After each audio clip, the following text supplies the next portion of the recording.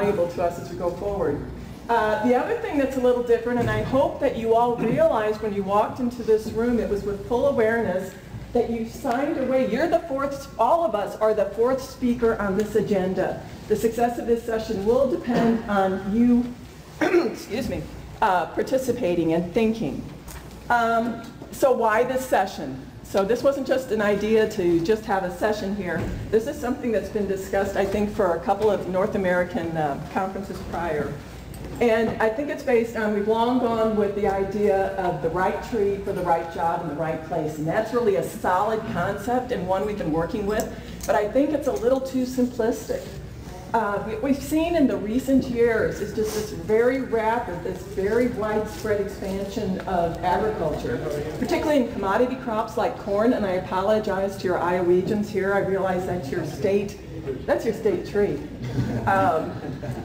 And there's things that are happening in policy in particular that go unrecognized. And in agroforestry, we need to be aware of those things because that's what's going to determine our success in advancing agroforestry and advancing, in particular, agroforestry use. So in these times, I think the questions are a little bit different. Where is that right place for agroforestry? And more importantly, where or under what conditions does agroforestry become the right answer that farmers, ranchers, and communities are willing to use? And what do we need to be doing? Today's session is going to consist of 3 short panel presentations to provide that context. Due to that, and given that the 4 speakers are going to be very impatient, I know they're very excited about giving their talk, write down those ideas. You're going to hear one panelist, the first panelist, there's going to be thoughts there. Listen to that second one and develop it further. By the third one, it's going to be that snowball that you threw down the hill and there was no living snow fence, and it's going to accumulate a tremendous amount of mass and importance. So I'm going to begin by actually introducing all 3 of the panelists. And our first one is Mr. Craig Cox. Craig is the Vice President of Agriculture and Natural Resources with the Environmental Working Group. He leads the based out of Washington, D.C. He leads the organization's research and advocacy work in agriculture, renewable energy, and climate change. He also directs the Environmental Working Group's Midwest office here in Ames, Iowa. He has worked for the National Academy of Sciences, the Senate Committee of Agriculture, Nutrition, and Forestry, NRCS, and was the Executive Director of the Soil and Water Conservation Society. Our next panelist is Dr. Rick Cruz over here in the blue. Rick is Professor of Agronomy here at Iowa State University. He is leader of the Agriculture System Initiative, and that's looking at integrating modern crop production technologies, landscape variability to maximize feedstock production and resource conservation. He is also the director of the Iowa Water Center, and I think many of you have picked up on some of the interesting things that are happening here in Iowa on that topic right now. Of course, anything with a lawsuit is always interesting, right? But in that capacity as director, he works with the universities and agencies in Iowa to address water quality and quantity issues, particularly as they relate to sustaining liquid fuel productions from crop materials. Our third panelist is Dr. Mike Doskey over there. I have had the pleasure of having him on the staff leading the riparian effort. Mike is the research ecologist, and his work is really focused on, 1, developing the science and tools to understand how buffers work, how to build them, and where to locate them, particularly in terms of water quality again. With the format, again, I urge you, let's try to keep the questions to the end. But again, it is so important for you as the 4th speaker to keep writing down just all your thoughts, because we're trying to determine, with our limited resources, with our limited time, what are those 1 or 2 action items that we can develop as a group, as an agroforestry group, to advance ourselves. So let's begin with our first panelist, Craig. Thank you. It's a pleasure to be here today, especially if my presentation shows up. It's a PDF. Is that? Yeah, it's a PDF. Yeah. How do you start a PDF? Just double click on it. Double click on it. Do you have, is it like a slide, like a slide? Yeah. Should we drag it on? Cool. How do you pull this? Oh, yes. Good to go? Does that work? Yep. So it's a pleasure to be here today to talk to you about agroforestry. A couple of caveats to start out. One is I'm going to be talking about agroforestry in the landscape that you saw on that first slide. This is a landscape dominated by annually planted row crops. I'm going to argue that the future and the potential of agroforestry in that landscape is huge, with a couple of additional caveats. One, I think the potential of agroforestry in this particular landscape is only going to be realized if agroforestry sees itself as part of this much larger movement afoot in this landscape to diversify this very strange and ecologically weird landscape in which there's green and growing things on the landscape for 3 or 4 months and there's nothing growing on the landscape for 8 or 9 months. So things like cover crops, grassed waterways, prairie strips, saturated buffers. I think if we can start, or if you can start thinking about that as part of your community, part of what agroforestry is in this landscape, there's great potential for this whole concept to grow and to solve some of the most critical problems we face in this landscape, which can only be solved by diversifying that landscape. So this is what I'm going to talk about. I'm going to blow through this really fast so my moderator doesn't, he said he'd throw something at me if I go over 20 minutes, so I'm going to try to avoid that. So I'll probably be flying pretty high, but you know, there's hopefully plenty of time for discussion. So let's first talk about the challenges to agroforestry that are arising from the structure of agriculture, the changing structure of agriculture in this landscape. So I think almost everyone knows that one of the major developments in this arena is increasing farm size. You can see this. Farm size increases are very dramatic. As farm size increases, field size is also increasing, which has, you know, real implications for where agroforestry or prairie strips can be placed in this production system. Interestingly enough, you know, the Midwest here is ground zero for farm size increase. Farm size has actually doubled in this region compared to smaller farm size increases across the country.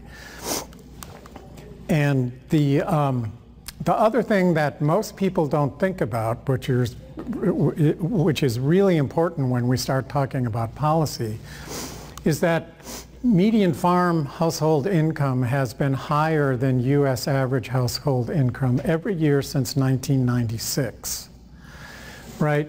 Federal agricultural policy was created in a time when farm households were worse off than U.S. average households. That's no longer the case, which is really sort of making folks rethink what on earth are we doing with farm policy. And also the other really major structural change is this is U.S. farm household income here, and this is this is U.S. average household income. The bars are farm household income. So 2 things to notice here. One, for big chunks of the farming community now, off-farm income is really what determines household income. So thinking about agroforestry's impact on farm income in this community may not have much significance because they're not really looking to the farm to drive their household income. The other thing to look at is in those households that are in the commercial farming sector, as we call it out here, they're doing incredibly well. You know, we're looking at a relatively small number of operations, but their household income is far, far above U.S. household income. They're very financially secure, very savvy business people. And so I think if we think about agroforestry and where it fits, we really have to think about this very diverse and difference between farm operations in this landscape. And this is just a different way to look at it, but the reason I put this slide up is even though these operations are responsible for most of the production of grains and animals in this landscape, these other operations still operate a lot of land. So again, how agroforestry fits into these operations might be significantly different than how it fits into these operations.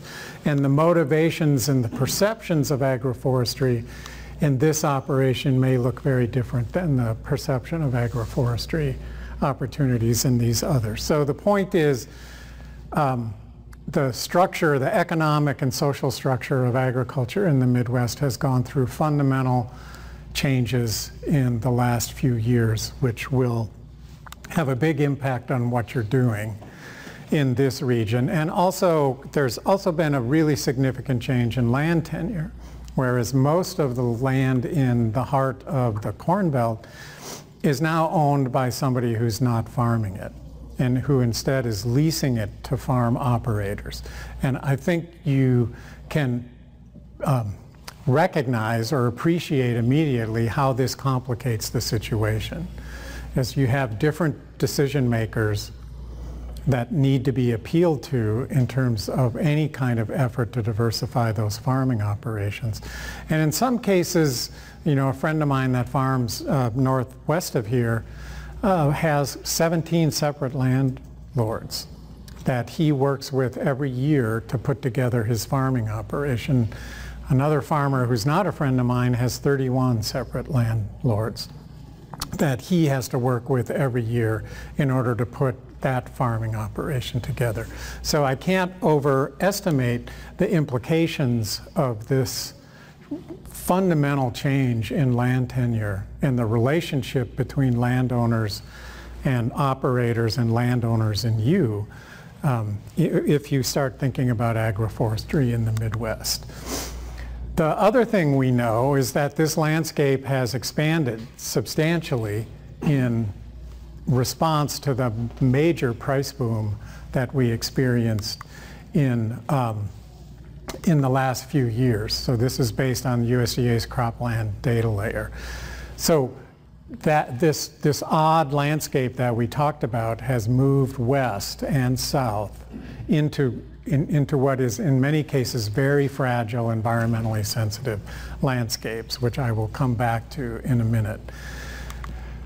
And that's what, you know, this cropland expansion looks like, right? This is Taylor County, Iowa in 2010. That's the same area in 2012. You know, if you center on this little pond, you see what happened. So if you're thinking about trying to diversify the landscape and to incorporate agroforestry, this is not the direction we want to see things going, but this is, so I got one thing right.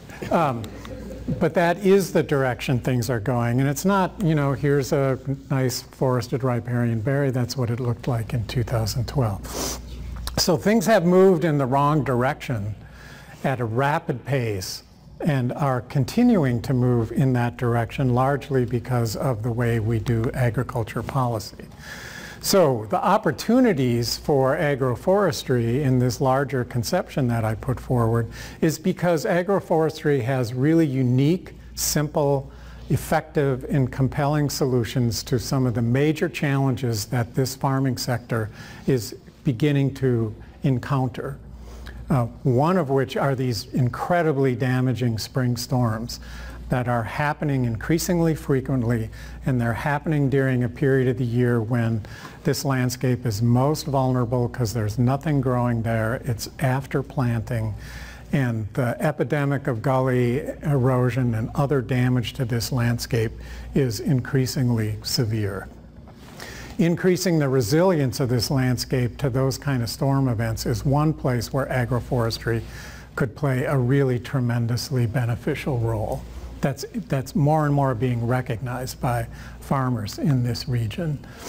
The other amazing thing that's happening in this landscape is the explosion of superweeds. These are weeds that are resistant to glyphosate, 2,4-D, dicamba, and other products that farmers here have depended on to control weed populations for, ever since we had genetically engineered crops that are resistant, especially to glyphosate. We have a new generation of those crops on the way that are resistant to 2,4-D and dicamba. But how farmers are going to manage this is going to be, I think, a tremendous challenge that, frankly, is probably going to challenge the way farming systems operate in this landscape more than any other single thing that farmers are going to face. The second opportunity for agroforestry is the environmental problems associated with this kind of agriculture in this landscape are reaching threshold levels that are becoming really hard to ignore. And they're becoming increasingly hard to ignore because they're affecting people in very profound ways at very local levels. I mean, you remember, maybe you don't remember, but Toledo lost its drinking water for 5 days in the summertime last summer because of a toxic algal bloom in Lake Erie that looked like that, although it actually was way bigger than that when it occurred. These toxic algal blooms are now epidemic in the Midwest, and these kind of occurrences affecting public health and drinking water and recreational use are happening over and over and over every summer across this landscape. These are the kind of issues that drive public pressure for change, right? These are the kind of events that drive public pressure far more than Gulf hypoxia, right? Because Gulf hypoxia is too far away. But this is in people's backyards. So that pressure is building as, locally that evidence of that pressure is really illustrated by the lawsuit that the Des Moines Water Works has filed against 3 drainage districts in the upper part of their source water watershed to try to force them to take action to reduce the nitrate levels in the Raccoon River, which they have to struggle to reduce to meet drinking water standards. This is an amazing development, and it's not the only development across the country where folks are increasingly looking for legal, statutory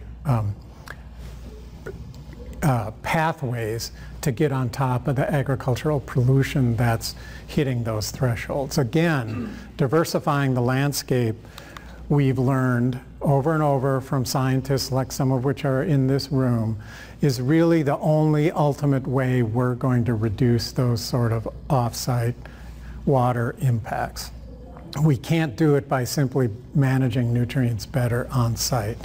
If we can't change this picture, we are not going to solve these problems. And clearly, agroforestry, diversification of landscapes, fitting perennials into this landscape is an incredibly important way to change the way that looks. So again, huge opportunity for agroforestry broadly written.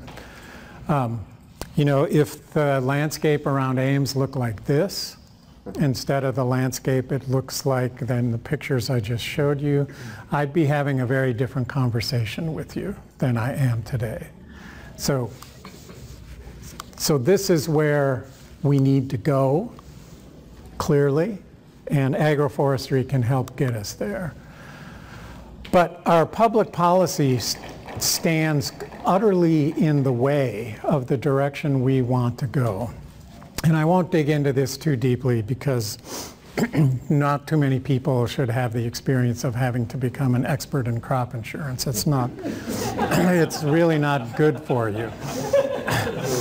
But I just want you to stare at this slide for a minute, because one, crop insurance has now become the fundamental way that you support farm income. And it's incredibly expensive. At a minimum $9 billion a year that you put into the crop insurance program, mostly to pay for 2/3 of the price of a crop insurance premium that a farmer buys. So the first thing I want you to look at is this. It's hard to wrap your head around this, but there's actually a return on investment in crop insurance for farmers, which means farmers make money by buying crop insurance. The crop insurance program is so generously subsidized that farmers can expect over time to make more in claims than they pay in premiums, right? That's a fundamental violation of any conception of an insurance program. So crop insurance is not insurance. It's a form of income support. It operates more like a lottery than it operates like an insurance program.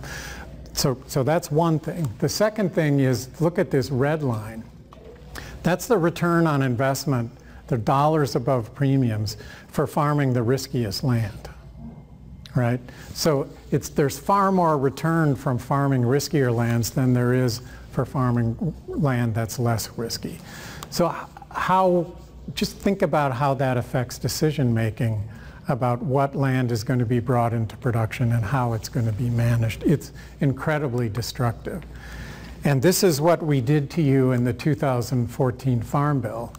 So here's the relative investment in crop insurance and these other new subsidies that were ginned up. $55 billion according to the Congressional Budget Office, $27 billion in the conservation programs that we are thinking is somehow going to stand up against that. It's not going to happen. It is not going to happen. This is huge policy failure. And if you're thinking about diversifying the landscape, here's the crops that benefit from these subsidy programs. So the big five, only 6% of all those subsidies to go to crops other than these big five crops. It's not much better. It's a little better in crop insurance, but not that much better. As one farmer told me, you'd be completely insane in Iowa to do anything except maximize corn and soybean acres. There's absolutely no reason to diversify into other crops when those two crops have this kind of protection. So the conservation programs are simply not standing up against this pressure.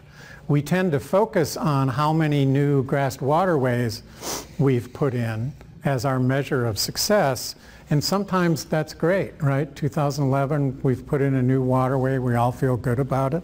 But what we don't look at is the reverse.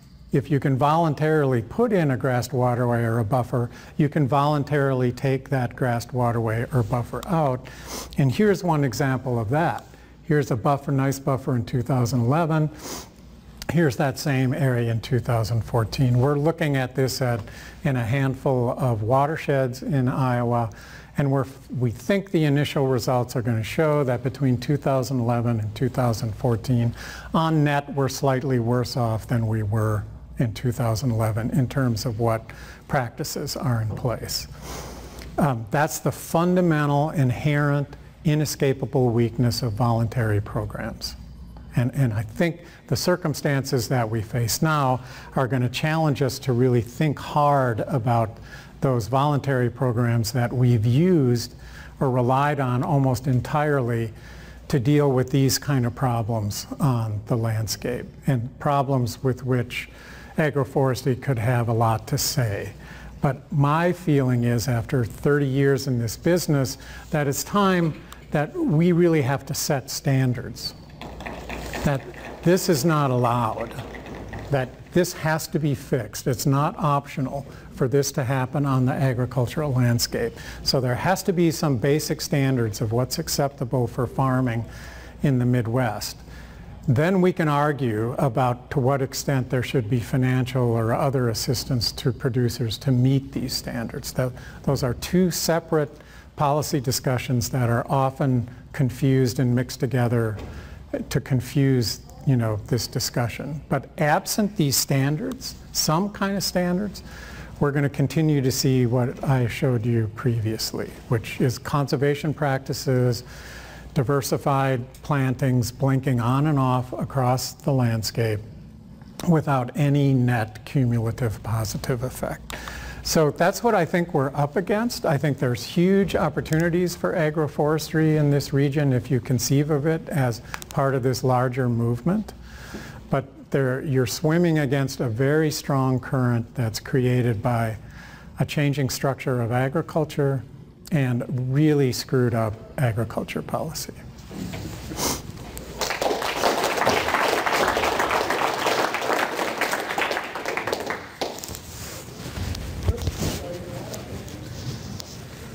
Thank you very much, Craig. And if anybody would like to talk more about crop insurance, Craig Cox is an expert on it, but I do appreciate that it's not for many of us that maybe aren't strong enough to stomach it. Our next panelist is Dr. Rick Cruz. Let's see, I'll figure it out. I'll find a way. Well, normally I don't wear a coat in a place, but I thought they had the refrigerator turned on when I walked in here, so. But it's good now. This way it just hides my sweat. People don't see how nervous I am. I'm disappointed a little bit in the introduction because the most important part is the world's second best fisherman. That's me. And the third best YouTube. That's another story for another day, another time. After hearing your statement that the right tree at the right place at the right time, listening to what Craig said, I might just as well sit down and ask questions as talk about. Anyway, we'll do it anyway. Okay. So, yes. Okay, so before I step through some things, there are 3 questions I want to ask you relative to where we are headed in the agricultural landscape. Number 1, what evidence exists that we are on a functionally sustainable path currently? You know, we in research, we're looking for evidence to draw conclusions, to draw relationships between different components as an exercise. Take 2 sheets of paper. On 1 sheet of paper, write all the evidence that you can think of that we are on a functionally sustainable pathway. On the other sheet of paper, write all the evidence that suggests that we're not. Which one of those sheets of paper is going to have more ink on it when you're done? That's the fear. That's reality. Okay, so if we're not on a sustainable path, do we have a vision of what that path is? If we don't have a target, if we don't have an endpoint, it's very difficult to design a pathway to get there. And the other one is, do we have the political will to address the causes rather than the symptoms of our current problems? I'm very happy to see you put up the nutrient reduction issue that exists in Iowa. How are we trying to solve our nutrient issues? What is the one practice that's got a whole lot of coverage? Cover crops. Cover crops. Okay, absence of cover crops is not the problem. The problem is, as Craig mentioned, it's a cropping system. How many people talk about the cropping system as the source? Well, we don't talk about that. We'd rather talk about edge of field practices, cover crops, wetlands, all these other things, but in reality it is the system. That's just an example of our inability to address the issue. So what does this look like?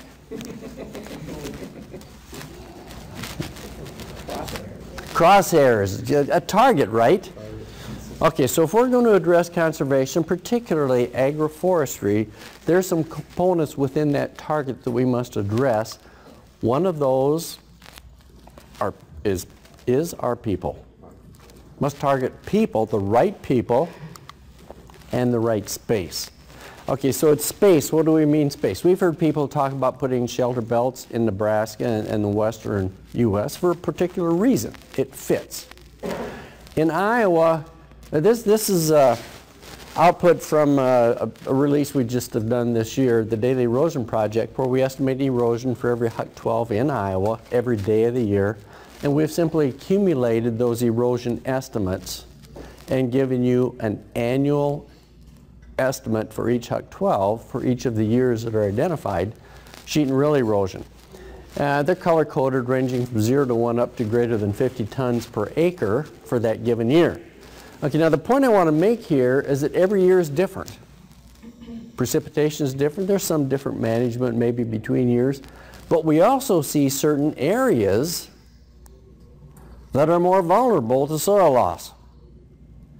If you're going to invest energy in trying to get any conservation practice, is particularly something that's viewed as semi-permanent, and that's agroforestry. That's different than cover crops. Cover crops are handy for farmers because it's in this year, it's out next.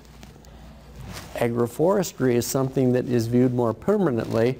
You're probably not going to try to convince a farmer to grow trees in the drainage area, but you may have a better shot in those areas where you see bright red. Okay, that's those years. This is 2011 through 2014. You see the same trends, certain areas, And if you average them all together, average across the state. Okay, another point here.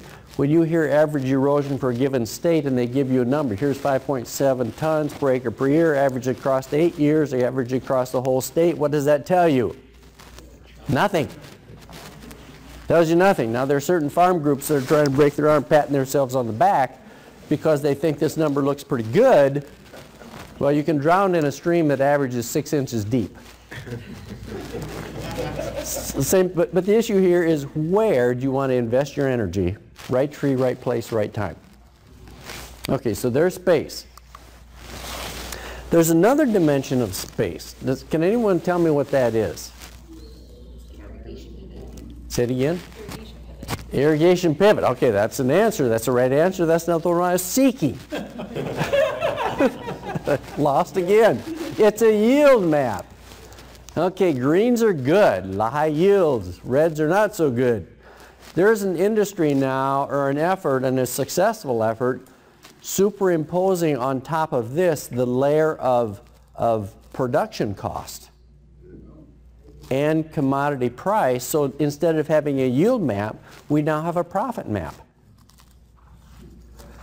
Almost every field in the state of Iowa and across the nation have areas where consistently farmers lose money. There's an opportunity. I had one farmer tell me, this wasn't very long ago, and he's a big operator here near Ames, Dennis Smith. He said, if I could, I would grow trees as my retirement investment. I said, why don't you? He says, I rent all my land, like Craig was saying. But there is the opportunity. How big a space does it take to get a farmer interested in doing that? Why try to grow corn and beans or whatever crop in areas where you're losing money? A spatial opportunity. Okay, and then we have this bell-shaped curve. Okay, why would he show that?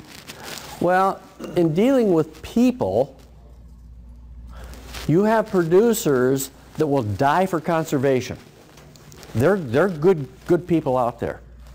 You have others that could absolutely, seemingly care for less. They've got their planter hanging out over the river as they're putting in that last row that before the year's over is going to fall into the river, into the bank, or down the bank like Craig was showing. Which one of those groups, if you want to get things in place, are you going to target your energy? You're probably going to start here. Hopefully move a few of those in the middle ground in that area. Okay, so that is a human dimension, but we're going to take that human dimension really where it belongs with agroforestry, and that is, anyway, the landowners. The point that was made again, Craig, the majority of our land is rented. Is a renter going to plant a tree? No, not unless the landowner says thou shalt. And that's a possibility. We've got some landowners out there that are very dedicated to conserving their investment. Now we have others, 21% of Iowa is owned by people that live outside of the state of Iowa. We have others that are more interested in the rent check than anything else. Do you know what a rental auction is, a land rental auction? We have more of those happening. A tract of land, the lease is up, so we have bids.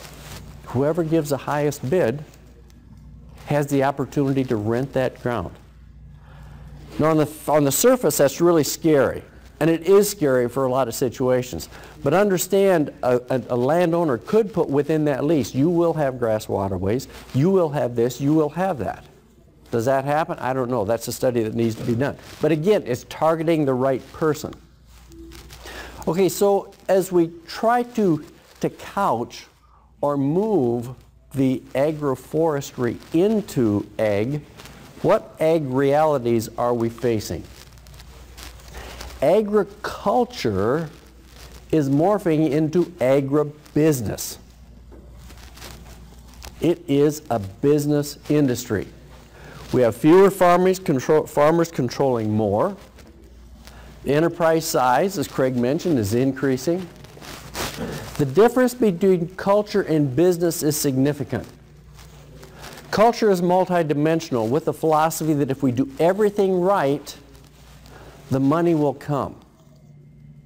Agribusiness, business is if we make enough money, we can buy what we need. So if we want to design policy to create the right behavioral change, we have to understand those are different. And as we morph into business, we have to also understand that businesses are regulated, cultures are not. How might agroforestry fit into a regulated agribusiness environment? If agriculture was told, you will have this to conserve water and soil resources, where might agroforestry fit in? You need to be active in those areas. As I would argue that regulation is, there's increasing pressure to create standards for which we operate in the non-point world. Farming is incredibly competitive. Farmer A helping Farmer B, well, it used to be common. Now, it's more challenging. Why are rent prices, why are land prices so high? Farmers bid against each other, trying to eke out that last bit of profit. If you don't make money, you don't farm.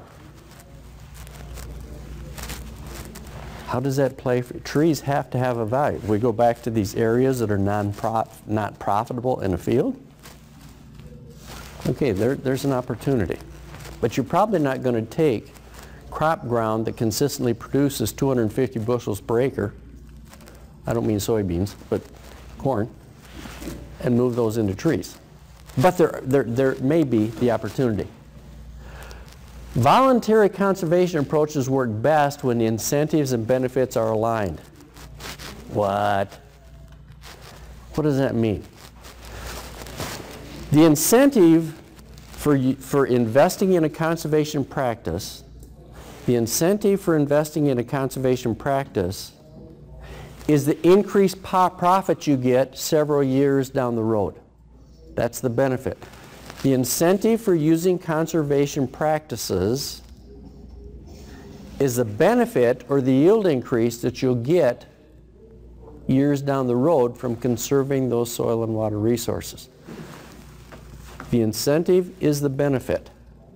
Okay, now let's take a land renter. The incentive for you for investing in a conservation practice is, it's not there. It's not my land. I'm not going to capture any economic return from investing in a conservation practice if I only have a short-term lease. So the incentive and benefit, if you're going to voluntarily use conservation practice based only on money, they have to be aligned. The majority of harvested land, as we said, is rented, so the incentives and benefits are not well aligned. It's reality. Markets are farmed, not the land. How many farmers or decision makers today look at their crop rotation, look at their spatial plan on their farm based on soil and water resources? Versus how many go to the USDA report to see how many acres of corn and beans are going to be planted and what the market price is likely to be. Sorry. It sucks, but it's reality. Okay, ag reality, strong, very strong ag and industry lobby. Who is the biggest investor in the current farm program?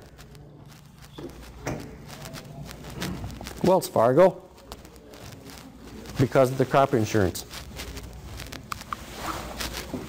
Industry doesn't often well align with soil and water conservation issues. Can we compete with that? We don't have the money. We don't have the money. But you have to be active in that arena. Agroforestry is not well supported in policy. Sorry.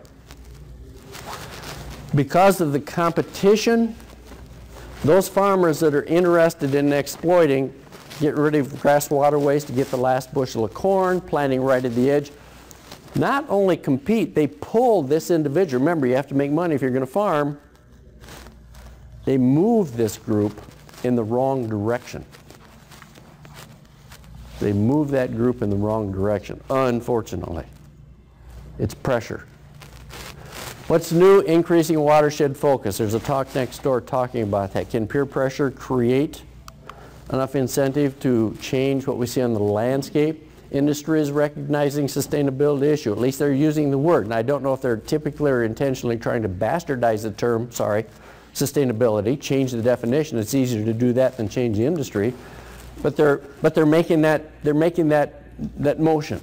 The food industry, even Walmart, is talking about sustainability. Are they serious? Who knows? I've had various talks where I had farmers say, we have to have standards. We need regulation because that SOG, son of a gun, next door is doing things that I'm not doing and I can't compete with him economically. What's not new? Specialization, increasing specialization, loss of cultural-based management skills. We want to be able to plant. We want to be able to have the directions for farming that you can write on a postage stamp. We've lost skill in the farmer arena, farm population, to do the type of cultural management necessary to make this thing go. We continuously increase size, scope. Government policy is in conflict with conservation. Craig gave an excellent example, or examples of that. Degradation of soil and water resources continue. So what's the elements of a fix? Last slide. We have to have a goal, we have to have a plan. And that goal and the plan, we have to have a commitment to it. We have to realize that agriculture and business are different, and the vision has to be longer than a single farm bill. You're not going to grow trees that take many years and base it on a 5-year planning horizon. Policies that don't put conservation committed farmers at a competitive disadvantage. And we do all these types of things really well right now, putting them at that disadvantage. And we have to be able to address the problem and not only the symptom. Symptoms are easy. Amen.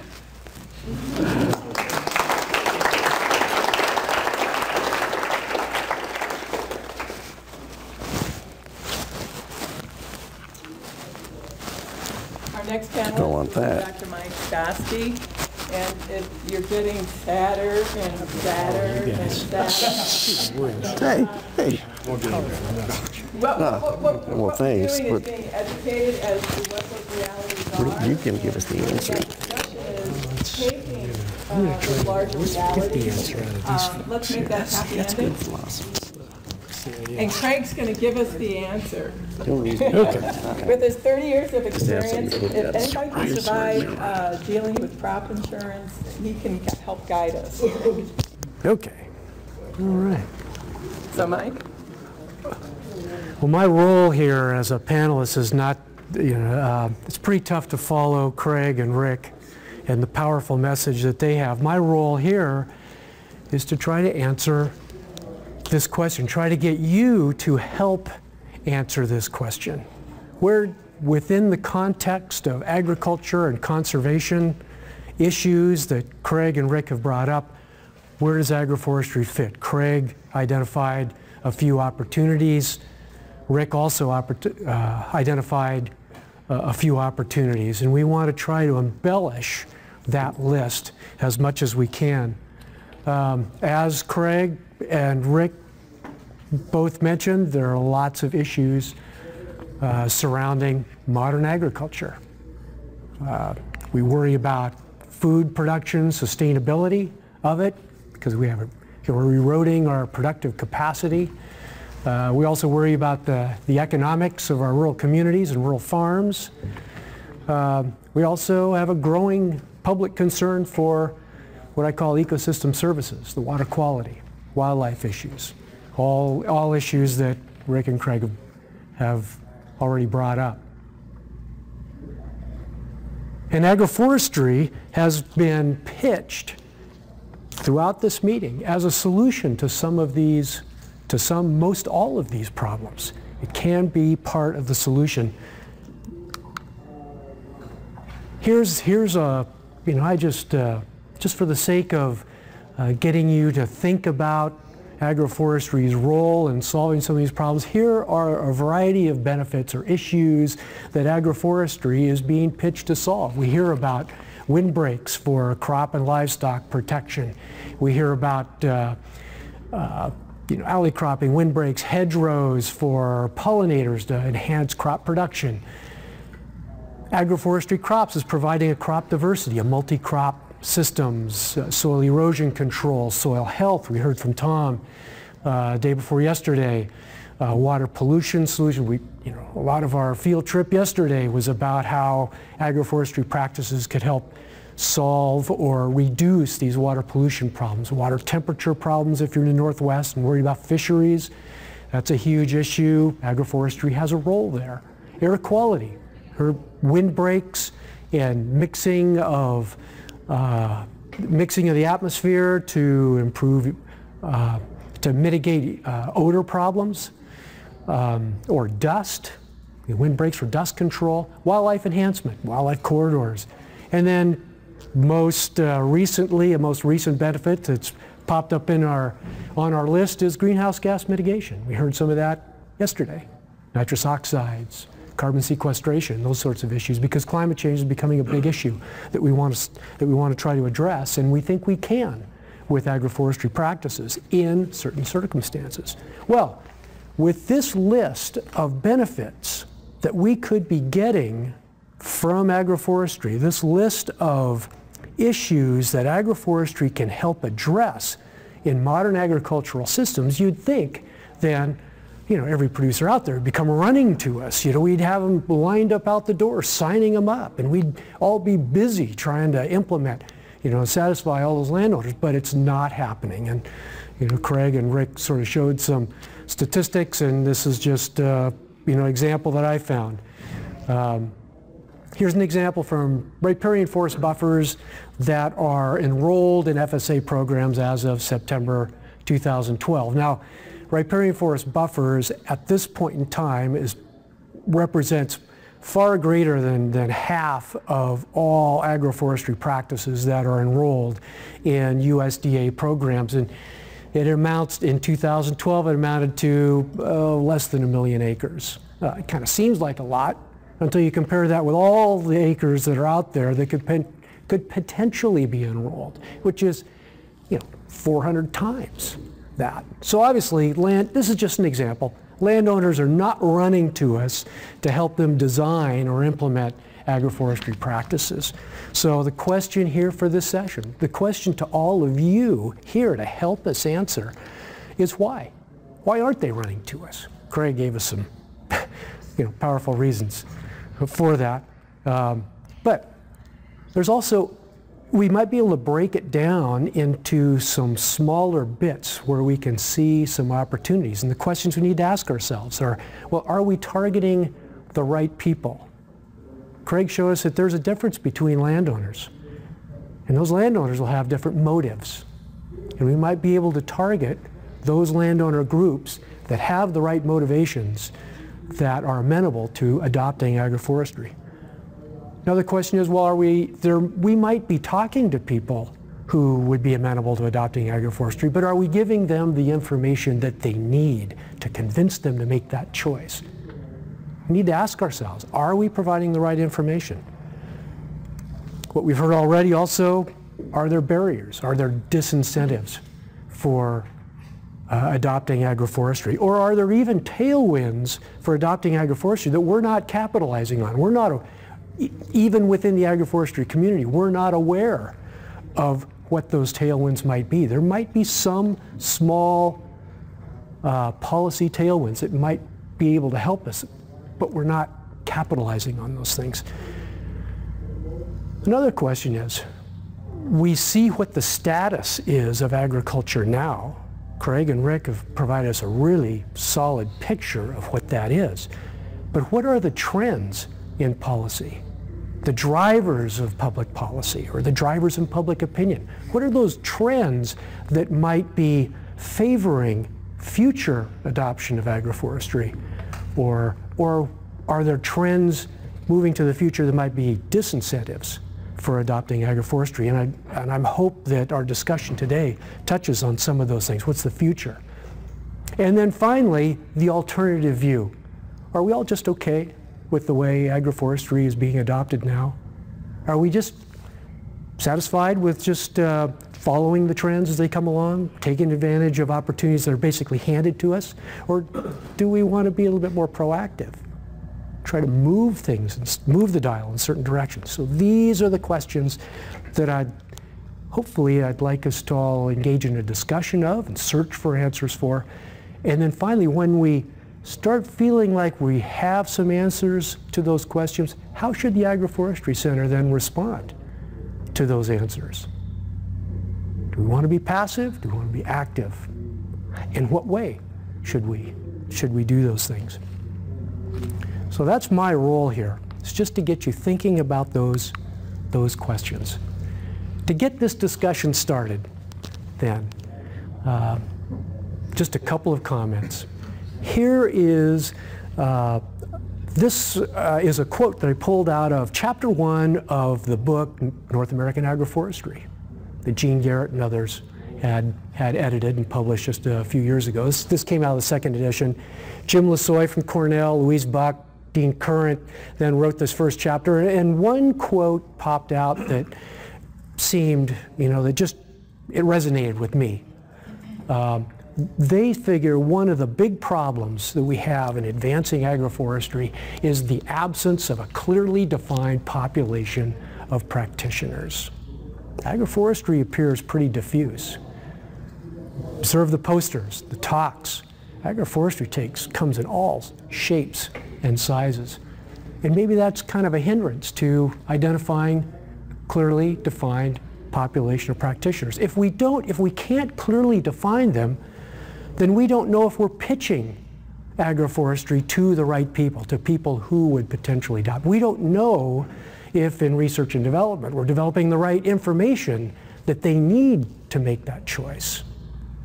We also don't have, we also need, if we decide we want to move policy, we also need to identify those potential advocates in the policy realm. And so and those advocates are going to be based upon the demand by the public. So we need to identify who those people and who those potential practitioners need to be. So this is kind of the way that I think about how we need to start answering some of those questions. So the question is, well, who might, if we're going to answer that main question, solve that one problem, who is it that might adopt agroforestry? Craig started to identify that there are different groups of people out there that are farming, that are farmers, that are part of the agricultural sector, and they're not all the same. In Iowa, clearly we focus on corporate farms or large family farms, high sales farms, large farms. And many of us tend to focus on that, but there are other kinds of farmers out there, landowners out there, that have different motives. Cash rent farmers have different motives than absentee landowners. Well, maybe the same. They're both interested in profit, but some of them might be a little bit more altruistic. Specialty niche farmers might be another group, or people who are interested in that we might be able to speak to and identify. Limited resource, subsistence farmers, they're not so much interested in profit, they're just interested in feeding the family. A little bit of cash flow, stability of income. Then there's hobby farmers, retired farmers. These are people who have income from off the farm. They're not quite as interested in income and profit as, say, the corporate farms or cash rent farmers. So they have different motives. Tribes. We're at a meeting here about 3 weeks ago in St. Louis. There are 562 federally recognized Native American tribes in the U.S. 562. And they are very diverse in their needs. But one thing they have in common is they're all very interested in culturally important species. That might be an opportunity for us. And then we also, at least through our tour here in Iowa, you see corn and soybeans everywhere, but let's not forget livestock operators. There's a lot of confined livestock operations out there. There's also ranchers. I call them sort of free range, free range chickens, free range pigs, but mainly when you think ranchers, you're thinking, the Wild West and, a rancher riding his horse across the prairie and, and grazing, thousands of acres. But here's a list of people. We might be able to subdivide that sort of conglomerate group of what we call farmers or people engaged in agriculture. Divide them and be able to identify people who have a motive that is consistent with adopting agroforestry. Finally, the question that, hopefully that we will also get around to. There are motivating forces. This is just my imagination here. I don't have all the answers. I'm not a social scientist, and this is not really my realm. But when I think about it, these are the forces that are motivating people on the balance, motivating our landowners to choose the kind of land use that they adopt. And we heard among them, food demand. Well, we all need to eat, so we all need food. The USDA, one of the USDA goals is to make sure that we have a supply of cheap, plentiful food, and that reflects in policy, our production policy. Profit is a big motivator of big ag in most agriculture. But we also have conservation programs that are trying to encourage people to adopt land uses that, or land practices that provide some resilience and sustainability to our production systems. Local product markets, some people might want to take advantage of them. That's also a force. Conservation compliance. Currently, don't know, there is a little bit of conservation compliance, but it's not huge. Environmental markets, and then of course the R word, regulation, which those two are almost non-existent right now. But in the future, there might be some potential. There may be some forces like public opinion that are moving policy and regulation and these other forces in a different direction. So the question to you then, I'm just going to, I'd like to just toss it up for discussion. Did I leave anything off of this? Do you see yourselves in this list? Do you see opportunities in this list of potential adopters? So rather than me talk at you, I'd rather have you start to talk to me, answer some of these questions. And before we do that, what I would like to ask is the panelists go up there due to the recording procedure of this. If you guys could sit up there. Sure.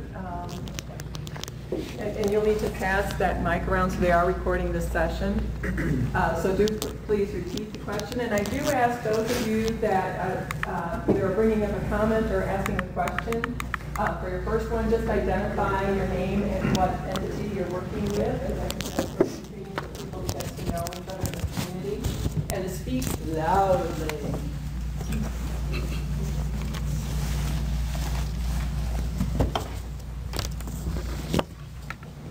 Okay, question. Answers. Did we leave anything off of that list, or do you think there's another perspective for addressing these questions? Where does agroforestry fit in the U.S.? Eric. So, Eric Hagan from Penn State University. I'm curious as to what the potential for public lands for agroforestry, say DNR, BLM, both for That's a Western question. to agroforestry, but also for the management of agroforestry, not for forest products and that sort of thing. Do you see that heading? Do you see agencies looking into agroforestry as potential for large-scale public land management? I have no idea. It's an interesting question, though. There's the answer. It is something I've been thinking about, and in fact, I'm going to be having some meetings over the next couple of weeks with people in National Forest Systems, that part of the Forest Service, because I believe there is some opportunity there. But I'll find out and let you guys know. Well, you know, you mentioned this morning grazing on forest lands. Yes, for for fire example, control. I mean, it serves a couple of different purposes: profit for a landowner, but also the public lands benefit. Will you respond? Hold the mic, please. Thank you. Okay, thank you. Well, I mean, I remember many years ago going on a tour of one of the national forests in Oregon, and there were sheep farmers, Peruvian. We're going to try it. Just as an example, many years ago, I went to a national forest in Oregon where there was a Peruvian sheep farmers had been hired by someone to graze sheep in the national forests. And so I'm going to be looking into goat. You know, I'm not saying that's going to be possible, but I am going to be asking about that. I have a meeting with the National Forest System person that handles what they call specialty forest products to learn more about. But I just asked her really quickly, is that an opportunity or a possibility, producing specialty forest products on national forest lands? And she said, yeah. So I need to learn more. But It's already being done. Wait. There are a lot of products that are already being harvested on national forest lands. Mushrooms is huge in the West, on the West Coast. More about production, not just collection. Not just yeah. Agroforestry. Okay. Forest farming. More Right. intentional. Yeah, intentional farming. Well, the grazing certainly sounds like it has a lot of possibilities. Craig, do you know anything about, do you sort of keep up on grazing policy or farm bill policies related to grazing and livestock? Yes. Would that have any impact here or any relevance?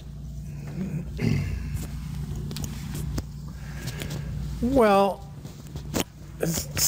so, you know, the old saying is one should never waste a good crisis. And, you know, there's a lot of livestock production in the West that's in some of the worst crisis that these folks have seen in their lifetimes. So is there an agroforestry contribution to transitioning out of the current grazing system to something that maybe deals with long-term drought better? I don't know the answer to that, but there's huge, I mean, it's tragic what's happening in a lot of the Western grazing lands, and I think those folks are really coming up against the questioning themselves, does this make sense going forward? Can I keep doing what I've been doing on my family ranch for the last 50 years? Is that going to work going forward? I mean, that would be a place. If there are other opportunities to, you know, help them think through that transition, if there is a transition, that's one big opportunity. Do we have anybody here who does livestock work? You might be able to sort of respond to that question.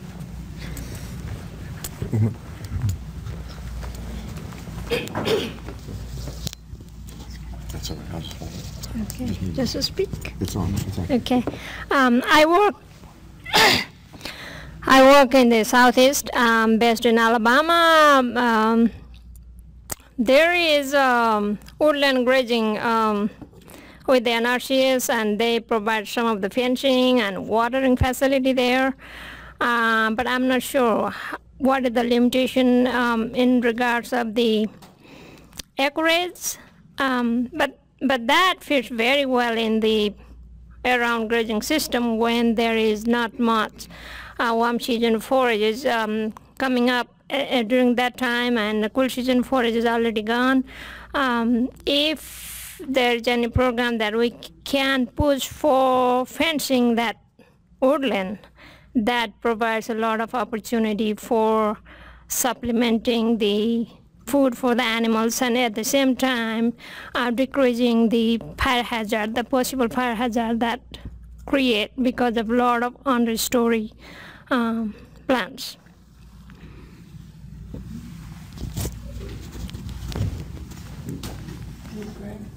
No, I'm Okay. Vivek?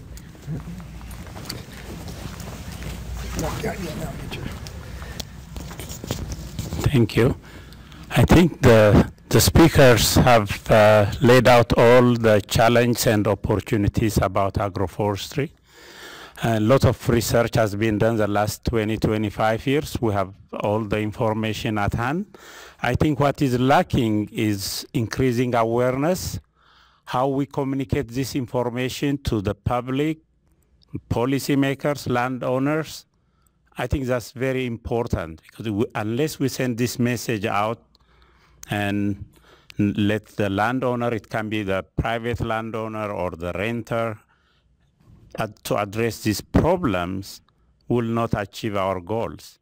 So also I want to add, training the young generation about agroforestry in high schools, universities, training farmers. These are very important strategies. You guys want to respond at all, or keep the discussion going? So. Okay.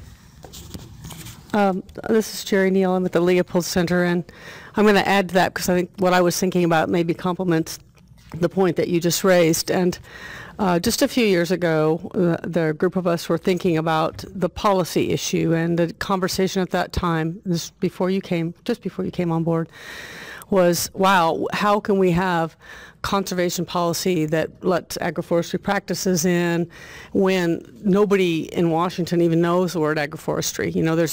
It's not a part of a conversation. And so there is this the Agroforestry interagency agroforestry team, which is supposed to be working on this, and there was an effort to get some numbers into the Census of Ag so that we could start reporting some numbers, because that's what would have cachet. And I guess in the same question that's being raised here of where and how to intervene to start raising that conversation so that agroforestry is a term that's being used at all levels, starting at the higher policy levels, which are a big driver in what's happening on the land now, and then moving down onto the ground is something that I'm thinking about in terms of this conversation. Can I just add to that one next? I'm going to address this. Michelle Schoenberger. I'd like to address this actually to the panel with your expertise, because I think, Craig, you brought up right away that we need to perhaps be part of that larger community instead of talking about agroforestry being part of some larger foundation or basis. And what's in a word? Well, I think that's going to be really important, and maybe you guys have some perspective of what is that word that we can be part of that larger effort, and then who do we need to connect with?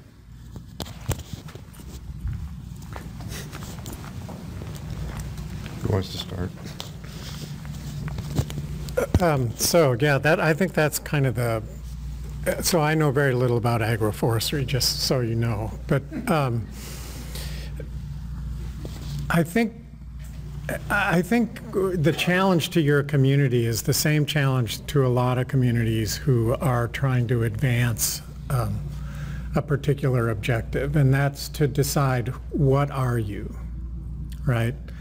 Are you scientists and technicians? Are you a movement? Who are you? And what is this community? And what's the target, right? So that's a big discussion, right, within your community, because if you're going to start doing communications, if you're going to start doing policy advocacy, if you're going to start going down that road, there's a whole infrastructure that needs to be constructed in order to advance those objectives, right? I mean, this is who the Environmental Working Group is, right? I mean, we're basically a communications shop. That's what we do, research, and we work with media, and we have lobbyists. I mean, that's the kind of structure that if you want to take those goals seriously, you have to build that infrastructure. And that means you have to become a movement. And And, you know, if you're going to go down that road, it has to be 100%, right? It can't be 10% of what you do, because that isn't going to get you anywhere. So there's sort of a fundamental identity question, I think, for agroforestry. In terms of communications, the worst thing you could do in communications is talk about agroforestry, right? You have to talk about water quality. You have to talk about opportunities for beginning farmers. You have to talk about the things that people want, and then you can explain to them how agroforestry contributes to these larger goals, right? I mean, we've learned this lesson over and over again by like talking about no-till, right? Who the hell wants to talk about no-till, right? So you have to talk about why. You have to connect to the wants and desires that people have and that are eventually reflected in the political landscape. And that's what you need to talk about. And talking about agroforestry is like at the bottom of that message. And that's the mistake that people make over and over and over again when they come and testify in Congress, when they try to talk to, I mean, I promise you, trying to talk to a New York Times reporter about agroforestry is almost as bad as trying to reform crop insurance. Right? So that would be my advice on the communication side. And then on the movement side, there's some really cool things going on where agroforesters, I think, could make a huge contribution. I'm an obsessed trout fisherman, so I'm very familiar with this incredible project going on in the driftless area. I don't know how many folks know what that is. It's a really amazing landscape in northeast Iowa, or southeast Minnesota, southwest Wisconsin. And there's a hugely successful project going on there driven by Trout Unlimited. They're working with landowners. They're trying to restore stream corridors for trout fishing, of course, thank God. And, you know, I think part of the agroforestry strategy is to find the easier opportunities, to plug in to where things are already moving. And that's where you can really start to advance and to show how what you have to offer advances what other people are already really trying to do, and there's passion behind that goal, right, of, you know, making the driftless area a huge target for trout fishing, right? I promise you there's a lot of passion around that goal. And if you can connect what you know and what you can offer to passion, that's where, you know, you start to get traction. So, and I would look, you know, the other place I would look, and then I'll shut up, but there are all kinds of young people that are trying to get into farming. And it's almost impossible to get into corn and bean farming if you don't have land. Right, so they're trying to grow vegetables. They're doing CSAs. They're doing local food. They're, you know, so what does agroforestry have to offer those folks? I don't know the answer to that, but that's a very felt need. There's a lot of passion around that. Is there a place that you can address and support that passion in agroforestry? That's the opportunities, I think, is where there's passion, where there's movement, and where you have something really important to offer. Do you want to comment? I saw Amy first because she got. Tell us who you are. I'm Amy Swan from Colorado State University, and my question is kind of going to go back to the science, and there's kind of two parts. One, is there sufficient scientific evidence, or have we synthesized all of the evidence that exists in order to really convince policymakers and the public that the way that we're currently doing things is problematic? And then the follow-up to that is, has the science also demonstrated that alternative sustainable futures are a better option. And by that I mean, you know, can we argue that these other visions that we have for agriculture can supply all of our food needs? Because I think there's a lot of people that would come back at some of these things and say, no, we have to plow out all those field edges. We've got to have these big planters. We've got to work on a large and efficient scale. And so I guess I'm curious what your thoughts are on where the science is on both of those questions.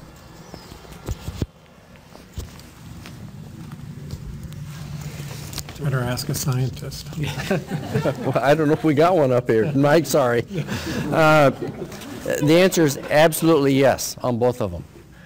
We do have the data. We do have everything it takes to identify that what we're doing right now cannot be cannot go on indefinitely.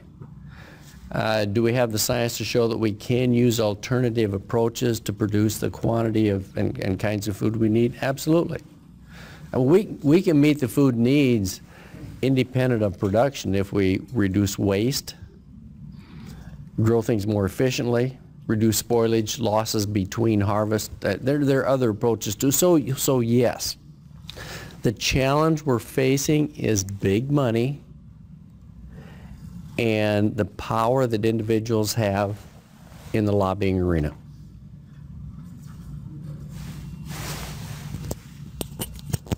So I'm not a scientist, but I played one at the National Academy of Sciences for 5 years. But I think in this whole discussion of feeding the world is really a critical issue. But the discussion almost totally focuses on supply and not demand. And demand is shifting profoundly within the food system. So I think unless you really look at the demand side and what's happening to the way people are eating, you get trapped because demand is not stable at all. So, you know, a generation from now, what's going to be needed to meet that demand may look incredibly different than what we think it looks like today. Richie's over here first, I think. Thank you. My name is Dane Hunter. I'm from the University of Illinois, and I also have a family farm. First off, thinking back to your list of different groups that might have stake, and kind of mentioned this, Craig did with the trout, the wildlife groups or hunter groups. I know my dad and I in the last few years have realized that people are willing to pay a substantial amount of money to come deer hunt, and I think some of the habitat that can be offered through agroforestry, whether it's riparian strips or other things, could help, you know, boost quail populations or pheasant populations. And I think that that's, you know, those groups would be very interested in getting more habitat out, and then also might even allow farmers to reap a little bit of a benefit from, you know, having some corridors for hunting leases or something like that on their land. Secondly, then another point you mentioned, Craig, about the new farmers. You know, so we've got plenty of land. I'm interested in planting trees, but we're traditionally corn, soy, wheat, Southern Illinois. It's really difficult for us to just transition, you know, even if I go out and plant some trees, I'm not set up for that. I don't have the time or, you know, necessarily the know-how. I think that'd be an excellent opportunity for new farmers if I was to plant some functional windbreaks or, you know, some functional strips on my land, and then, hey, you're a new farmer. I'll let you rent this for, you know, a low cost, come out, I'll help you, can help use my equipment, whatnot, and get started. But, you know, this is your job to manage some of these potential agroforestry zones. So I think that both of those are two opportunities that have been not really fully addressed yet. Because I would love to. I would love to be able to plant some trees. And if I knew someone who had, you know, that skill set and that gumption, and say, you know, here you go. Yeah, I'll rent this cheap. You can have these field edges. We'll plant some trees and then take care of it. So. You guys want to respond to that at all? Anyone? Can I ask a question? Sure.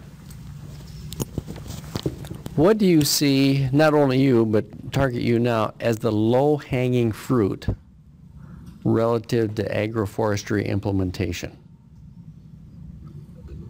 From a farmer's perspective? You would be from a farmer's perspective, but from other perspectives too, what would be the easiest, least resistant opportunity to increase tree tree population on the landscape. An ecological disaster? Definitely, maybe. Is there a low-hanging fruit? And is it trees? Well, that's true. Well, that's, I'll be right back, Roger. Well, I was just going to briefly, to not really answer your question, but I think That's happened before. what I think's so challenging is that that low-hanging fruit looks so different in different regions of the country. And so it gets back to what Mike was saying in his presentation about how, you know, we say agroforestry does all of these different things. We say agroforestry serves all these different kinds of landowners. And so what is that unifying message that we end up having when we say forest farming is great for keeping, you know, forest land and forests in the Northeast, and riparian buffers are really important for dealing with nitrate questions, and it looks different in the West and different in all these different places. And so it makes it really hard to talk about agroforestry as a whole and to say this is the low-hanging fruit overall, which I think perversely ends up being all the more reason to align with other conservation practices and attach ourselves to that broader message rather than saying, oh, let me tell you the difference between alley cropping and windbreaks, you know, but instead say this is part of getting more conservation practices across the land. But then you run into that same question of, if we keep saying it looks different for every farmer, which is true, local conditions matter, how do you get at that broader message? So that's why I'm not really answering your question. But. You got to wrap up? Okay. You got time for one more? Rick, you mentioned about Ranjit Tudwata from University of Missouri Center for Agroforestry. Rick, you mentioned about bell curve, the conservationists and exploiters. Do you know a value the conservationists can remain as conservationists? So if we can develop a method that those people can get money short-term and long-term, we might be able to keep the conservationists as conservationists. It could be the challenge for us. That's a great question. Policy.